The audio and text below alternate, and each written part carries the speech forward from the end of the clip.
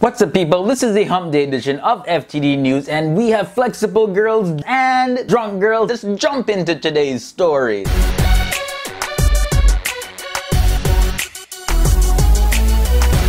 Today's question of the day comes from YouTube user Jennifer Daly, and I believe what the question she's trying to ask is, would you rather be super fat or super skinny, and why? Let me know, guys. Leave your comments in the boom box. Kino MacGregor is a renowned international yoga teacher. She has hundreds of thousands of followers on Instagram, millions of views on YouTube, all stemming from the fact that at 19 years old, she's the most flexible girl in the world. She can just bend up like I have never seen something bend up before.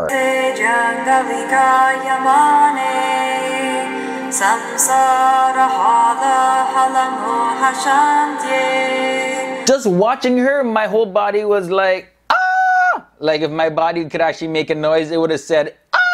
Because how do you, like, it's hard to do even just this, and then to put your whole head in between your legs like that? No. She don't got bones. That's just muscle and skin. Now, what happens when you mix a group of girls and alcohol, craziness, and disappointment? Down in Britain, a group of drunk girls attacked a homeless man when he asked for some money. They kicked and punched the guy and even pulled down his pants. Like, where is the class in this, ladies? I guess it's just the assumption, or a stigma, if you will, that English girls are more classy than other girls from other parts of the world. Girls be crazy in every type of area code.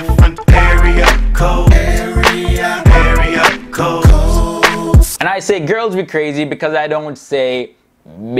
And some news that I'm a little excited about. E3 is going down, but not so much the whole entire E3, but the Nintendo segment. Why? Because Nintendo has always that little extra-ism over the rest of guys. Super Smash Bros. For the Wii U was on display. We've known about it for some time, but it was now revealed that you can import your Miis. And once you're in the game, you can choose a variety of special moves for them. I feel like those little fluffy-hearted games. There was Yoshi's Woolly World. And good thing about this game, there's no time limit. And of course, the epic Legend of Zelda Wii U.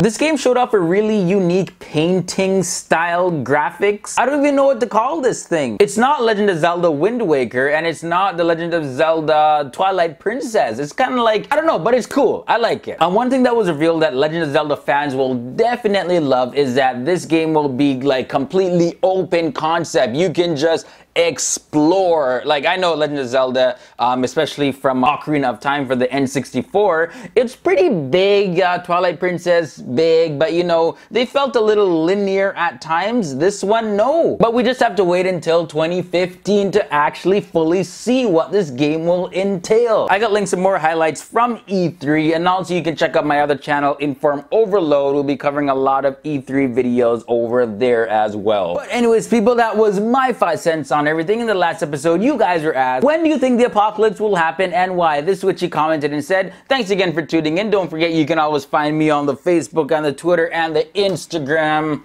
I hit the camera. And I'll see you guys when I see you. Until then, I'm the Rice Said Man Kenton, the original natural born Jamaican black man. Boom.